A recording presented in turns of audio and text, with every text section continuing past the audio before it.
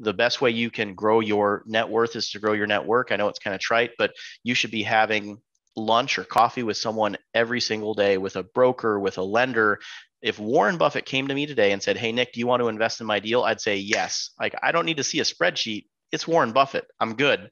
Right. This is a relationship game. This is a qualitative game. Check your numbers, but I see a lot of people driving their investment decisions from a spreadsheet, and that can get you into a dangerous place. Welcome to the How to Scale Commercial Real Estate Show. Whether you are an active or passive investor, we'll teach you how to scale your real estate investing business into something big. Nick Stageberg is an active real estate investor and owner of Black Swan Real Estate. He wholly owns over $25 million of real estate assets and manages over $100 million in assets under management of both single-family homes and large multifamily communities with investment partners. Soon, they will be launching their private equity fund in Q1 2022. He's also a licensed real estate agent in Minnesota, and he lives in Rochester, Minnesota, with his wife, Elaine, who is a full-time partner in their investments and businesses and has 3 amazing children. Nick, welcome to the show. Thanks. It's a pleasure to be here. Hey, man, the pleasure's mine. You know, the same 3 questions I ask every guest who comes on the show. Can you quickly tell us, where did you start, where are you now, and how did you get there? Yeah, so I started the way I think a lot of people start, doing a sweat equity, remodel, kind of a bigger pockets vision of wealth or whatever, I think, as a lot of people see it, and spooled up to about 20 of those over the course of many years, just kind of picking up a few properties a year or whatever, and finally got to retirement, and then. I don't know if you've ever been to like a Tony Robbins event, but just so happened, I think my path is guided, but I got a free ticket to this Tony Robbins event with my wife that just happened to be the day after I quit my day job after 15 years in IT. I was thinking, okay, I'm retired. I'm just going to take it easy for a while. I've got my $80K a year and passive income. I'm set for life, and not sure what I'm going to do. And if you go to one of those events, Tony gets you jacked up, and he says, if you're not sure what to do with the steering wheel, just put the pedal to the metal and you'll figure it out real fast. He might say it a little more colorfully than that. And then he'll also challenge you and say, hey, is your business as successful as you want it to be? And, everyone there, of course, says no. And he says, it's because you're not listening to your customer.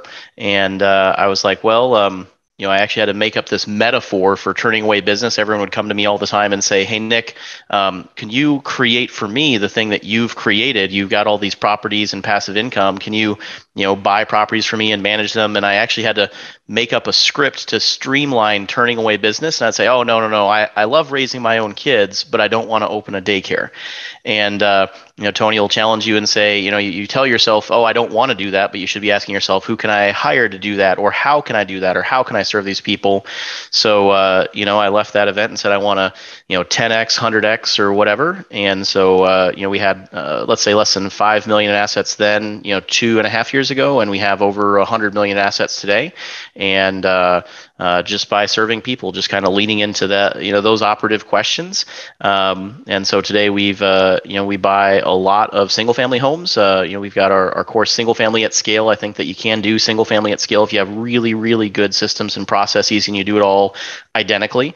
You can use a lot of the same stuff you do in multifamily in single family homes. And then we do, we'll buy 10 apartment deals this year. So that's kind of where we're at today. And we're doing a $40 million ground up construction project of a townhome community too. So that's been not profitable, we'll say. It's not anti-profitable, but it's a lot of fun. It's a lot of fun to go out there and see bulldozers pushing dirt around and slabs going in the ground and stuff. I feel like every kid at a playground with one of those little bulldozer or excavators with the handles, but on a bigger scale. Right, you got your Tonka trucks out there having a good time, man. Yeah. That's a lot of growth in a very short period of time. 2.5 years. That's a lot of moving pieces there. And, let's tackle one. There's a common myth that single family cannot be done at scale. Yeah. Can you dispel that myth for us? Absolutely. Most people just don't approach it with a really systematized kind of process. So we have a pipeline that things go through. So I have a tech background, and We use all the same kind of systems and processes and tools. So we use like a Trello, for example, to manage all of our renovations. People say, oh, you can't manage more than 10 residential remodels and stay sane. Well, we just have a Trello board. You go to check out Trello, and each job site is like a card on that Trello board. We've got a Google Doc for a scope of work. There's not a single piece of paper or phone call in that whole pipeline. We use the same light fixture, the same paint color, the same everything in every single one of our remodels. All of our contractors know exactly what SKUs to use, so we never have to say, "Oh yeah, in this one we're going to do this." I mean, there's a tiny bit of differences, but we use the same kind of financing pipeline. We have the same management for everything. We have the same policies and procedures, and we have the same fencing contractor install the exact same fence in every single one of our properties. So there's just not a lot of touch to it. And the truth is that single family runs a much lower expense ratio than multifamily because you aren't paying for utilities. In our area in Minnesota, snow removal is a big deal. Well, the resident manages snow removal and lawn care, and they also tend to be lower maintenance in a way if you find the right resident, just less needy tenants. So our single family actually runs a lower expense ratio than our multifamily. You just have to really nail down the management and stay sane with the management, which I think if you do it right, if you get really good systems and processes in place, it can be done. And we feel really strongly in that. We give away our whole playbook. We have our course, singlefamilyatscale.com. We give it all away for free. We think the way we do business makes the world a better place. So it's a pay what you want model for the course, and 100% of that profit goes to charity, because we think that it's not right that being a landlord or being a tenant could be a pejorative, right? Like, how crazy is that? And so if you do business the way we do business, we think it will eventually maybe move the needle ever so slightly on that perception. Yeah. Man, that's amazing. And I think that's one of the things that people struggle with. I know, that's a common business struggle is processes. And I mean, especially on the single family side, how did you overcome? I mean, it's one thing. How do you communicate this stuff to your contractors? And then is it the same contractor that you guys use on every single project? I guess start there. Yeah, so it's the same group of contractors. Yeah, so the same plumber, and we've got a few different plumbers, a few different HVAC guys, a few different electricians. So it's the same kind of group of people. And anytime we onboard a new contractor, and you have to be pretty aggressive about it on the front end. So like, we refuse to write checks. So you must enroll in our property management software. We run all the rehabs through our property management software for EFTs, for managing all the accounting. It's those little things like that will make you lose your mind trying to run a whole bunch of different rehabs and a bunch of different single family homes. And if you can't give us a W-9 and proof of insurance and enroll in EFTs, like, I'm sorry, but we can't do business with you. Right. And maybe at first the contractor says, oh, well, that's not, I can't, that's not worth it. Then I'll go do something else. And then, a few months later they come back and then you just take really good care of your contractors. You pay them very promptly. And we say, yeah, because we do electronic payments, you get paid, 24 hours after we receive an invoice. None of this net 30, net 90 nonsense that a lot of, people try to string along their contractors there. And just make sure your contractors see the value proposition in your standardization. Yeah, I know that you like to use this faucet. This is the faucet that goes in every single one of our properties. And if that doesn't work for you, this isn't a good fit. And it's like a struggle at first. And then at some point there's kind of an aha moment. And it's kind of funny because I'll go out and like visit with our contractors every now and then. I love going out to lunch with them, or I'll go visit a job site and just give them some FaceTime. And maybe at first they really kind of push back on some of these systems and processes. And then a year later, I see them, they've got the tablet that we recommend they get with the Trello board and the Google Doc pulled up. And I can see they're managing all of their job sites the way we manage our job sites. And that's great. Like, please steal our secret sauce. And our contractors will eventually say, Nick, I just make so much more money when I work with you. I don't know why, but I do. And they don't even necessarily realize just how much overhead they're saving by using all those systems and processes. So it's really tough at first. And you have to say no to a lot of contractors that refuse to do business the way you do business. But in the long run, in my experience, they always thank you for it. Right. And even inside of that system, I'm sure you found a way to extricate yourself from that onboarding process. So you had to have created a Yes, system for somebody else then to then onboard that's the thing I love about it. It's like the building systems. It's like you build one and then you build another, and then that required it's an iterative process, I'm that's sure. right. Yeah, we But have a DocuSign, so literally everything we need goes into that DocuSign template, and it's one stop to onboard that contractor. And we'll even serve them. Yep, come on into the office. We will walk you through it shoulder to shoulder, but you have to go through this process. You cannot give us a piece of paper with your insurance information on it or something like that. And it's the same way with the tenants. Oh, we'll take over a building. Oh, you've been paying in cash to your previous landlord for the last 30 years. I'm really sorry, but we don't accept cash. It's a safety concern. You say you don't know how to use a computer. I see you've got a smartphone in your hand while we're talking here. Let me go shoulder to shoulder with you, get you set up in the app, and set up an automatic recurring monthly rent payment. And this, no, I'll write you a check. I'm sorry, but we're gonna have to assess you a check processing fee if we do that. And we really don't want to do that. We don't want to collect that fee, and we don't want to manage the check.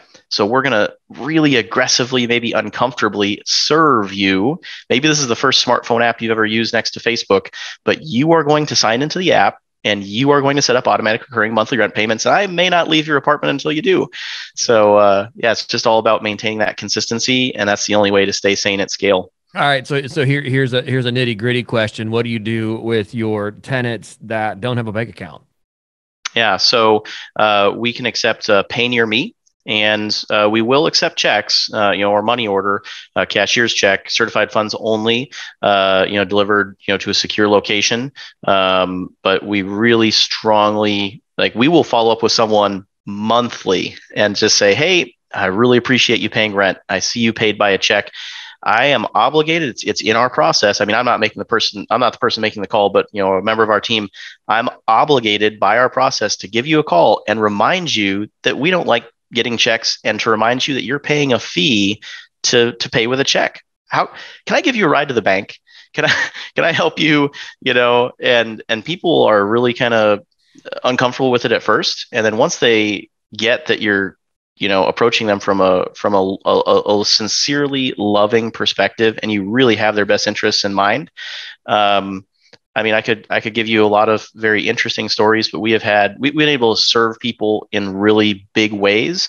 And in the end, we come out all the better for it. We'll take over a new multifamily community and 30 checks roll in that first month we collect rent. And we're just like, oh my God, how did anyone do this for so long like this? And then after, a couple months, maybe 3 checks roll in, and, 6 months later, 0 checks roll in, and it's just automated, instant, we'll misplace a couple checks for a few $1,000s because it's just so easy to do when you've got a whole bunch of checks rolling in. We're just like, this is unbelievable. So it's hard to do the work on the front end, and you have to be willing to have an uncomfortable conversation. And you know what? If it's just not a good fit, it's just not a good fit. And we'll actually tell people, hey, if you prefer to write checks, maybe we're not the landlord for you. And there are lots of great landlords out there that will accept checks. And then I find as soon as you kind of set that boundary, and this can be with a vendor, it can be with a tenant, it can be with an investor. As soon as you set that boundary, I find people really appreciate it. And they're like, oh, wow, I'm really surprised you'd go that far. I can see this is really important to you. Okay, what can I do to make this, get rid of this friction in this relationship? And then a few months later, they'll say, gosh, I can't believe I've been writing checks for rent my whole life. This is so much easier. We'll actually get that email. Well, not an email, but we'll get that call from someone. And it's just so rewarding that we have drug that person into the 21st century kicking and screaming. Right, man. And it's amazing, those little things, I call them little things, but that just occupy brain space and take up, you can end up having your day filled with all this little stuff that adds nothing to the bottom line or progress. That's right. Yep. And it's it's amazing when you implement small systems like that, how much that stuff stacks up and quickly. So cool. We'll do it. Go ahead. Oh, we'll do it in a big way too. Like we recently took over an 83 unit apartment building, and it has an office for the manager, and it has an office for the maintenance manager for that building. And we just decline to staff that office. We have an extraordinary level of customer service. We always answer the phone. We always respond instantly to emails and text messages that come into our property management software. If you don't use our systems for communicating, we're kind of deliberately a little less responsive to try to steer you to those systems. But at first people kind of freaked out a little bit that we weren't staffing the office, and then they saw that level of customer service that we were able to deliver. And part of me really admires the idea that you can just like walk into the office anytime and have a half-hour conversation with the building manager. And I think that ownership is a valuable thing, but that's also just an extraordinary waste of time, like an unreal waste of time. And then it makes it easier to take checks, right? Because you can go drop off a check with your building manager, and suddenly a whole bunch of inefficiencies just collapse. They just disappear as soon as you take away that building manager. We still have the office. We can have a person on site in 10 minutes if there is an honest to God emergency. We had a false alarm, fire alarm there the other day. We had 3 people on site in 11 minutes. But we just declined to staff that office because we find it introduces unreal amounts of overhead and inefficiency that violate our processes. And you have to be disciplined about it in order to do this at scale. Yeah, man, that's fantastic. Hats off to you guys for developing those systems and really putting in the work up front. Because I mean, gosh, that's every entrepreneur's nightmare is getting those systems and processes done. So that's fantastic. Tell us again your website before I forget about it, where people can download that kind of your blueprint and pay. Yeah, you go to singlefamilyatscale.com, and we give away everything from literally the light fixture we install. It's a 15-inch flush mount with 3 100-watt LEDs, by the way. You want to have replaceable LED bulbs because those LEDs do fail, and we like that. Yeah, so very painful, decision-making and thought that's gone into each aspect of that, everything from our management systems to our financing systems. We give it all away there, more or less for free. That's fantastic. We are running short on time, but there's a couple things I really want to make sure I highlight because you guys aren't just doing single family. You guys, obviously you said you're buying an 83 unit property. You're closing 10, multifamily deals this year. That's right. I mean, you guys are really moving, but there's one that I'd love to just hear the story on because I think it's going to have some intriguing insight. You're closing a $23 million contract for deed deal. Yeah. Usually. First off, because we don't talk about this a lot on this show, because I find a lot of contract for deed stuff done on the single family side because it's a commercial show. Talk to us. Tell us what a contract for deed is, and then walk us through the deal. Yeah, so you're right. Usually, contract for deed is a single family thing. Well, we do single family and commercial multifamily, and usually I've never heard of a contract for deed on a deal anywhere near that size. So it's kind of a neat story. But contract for deed basically says that the seller, the current owner, is the bank. And most commonly it's used when the buyer is, has like poor credit or poor ability to buy. It can sometimes be considered like a predatory instrument, but that's a misperception. And if, for example, you go out to like agriculture land, like contract for deed, land contracts are extraordinarily common. Farmer Jane buys a farm field from Farmer Joe on a contract for deed. So I'm sure many listeners to the podcast have encountered situations where there is a monstrous prepayment penalty on a loan. And the owner of this building, just really bad luck. They locked in a swap agreement just before COVID hit. So they locked in a really high interest rate loan relative to interest rates today. And the way swap contracts work is if interest rates have gone down since you locked it, you pay a huge prepayment penalty. So this was a large loan. It's a $23 million deal. And it's just a really terrible luck for the seller, kind of each, bad timing and everything. So we said, okay, we can give you this price if we make a clean purchase. And that really didn't, spiritually or emotionally satisfy them. And then they would have to pay this huge, prepayment penalty in addition to that lower price. or we can offer you a contract for deed purchase. And with that contract for deed, what we're going to do, and we've already gotten approval from the lender that we have a great relationship with, we're going to take over your existing loan, kind of your unfavorable loan. We're going to make all the payments on that loan, and then you're going to carry the balance, no interest, no payments, essentially, for up to 7 years, until that prepayment penalty wears off on your current loan. And then we'll do a refi in order to wipe out that loan, return the balance to you. And at the end of the day, it'll just be 10% down with otherwise extraordinarily favorable financing terms when you're getting, no interest, no payments on even a portion of a $23 million deal for 7 years. You can imagine what that does to kind of your rates of return. And the end outcome is, let's say interest rates bump up, 3 years from now, some time wears off on that swap contract. That's going to reduce that prepayment penalty to zero. So probably a few years from now, we're going to be able to do a little bit of value add, raise rents, just kind of, nothing too exciting, but just the usual business plan. And we'll be able to do a cash out refi, and we will never put more than 10% down on what is otherwise a dynasty asset, a very premium Class A community in an urban core location. So we might get 5 times the typical rate of return you might otherwise get on a deal of this nature. And we are making the seller will get like an additional $5 million or something like that when all is said and done. So it's just a win-win-win-win deal, but it takes a lot of creativity to put it all together and make sure everyone understands that it's a win-win deal. How or what is the seller? So they're getting $5 million, maybe, later on in the deal. Are they? I mean, I guess why are they even selling it now? Like, why not just do what you're doing and ride it out for 7 years? Yeah. So why does anyone sell any commercial real estate? And to be clear, the building is not publicly marketed. We have sought out, buildings. We actually have specifically targeted this building, built a relationship with the seller. We built a relationship with the person who built it. They're our builder on our townhome community, made a relationship with the developer who developed this deal. This is the kind of asset where you can't knock down buildings to build it. They had to pick up and move buildings to build this kind of asset. It's in that premium of a location. Wow. So really skilled development work to make that happen. So we built strategic relationships with these other parties in order to be able to kind of get a deal proposition put together for the seller. And at first the seller was like, contract for deed, isn't that, what people do when they don't have money or they don't have credit or whatever? We're like, no, this is how you can basically sell the asset at, let's say, a 2023 price today. We're going to put down a couple $1 million, so there's really no way you can lose here. And then we obviously get some very favorable financing.